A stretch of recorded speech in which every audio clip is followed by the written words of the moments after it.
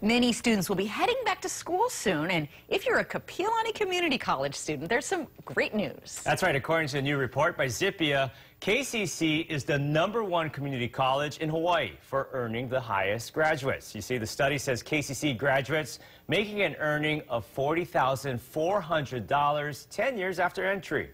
Among the top bank makers around the country, a pair of community college nursing schools. #1 goes to a nursing institution in New York. #2 in Los Angeles. Graduates from both of those schools reportedly earn a little over $80,000 10 years after entry. Nice. And rounding out the top 3 is a community college in Pennsylvania, with graduates earning nearly $60,000. Now, these days, it seems as if having a 4-year degree is the new job requirement.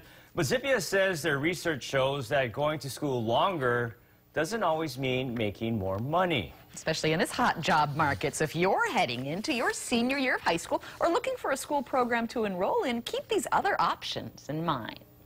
Very interesting study. Yeah, it's not always the big, expensive university degrees. And the student debt that comes with those 4-year degrees. Paying that off for life.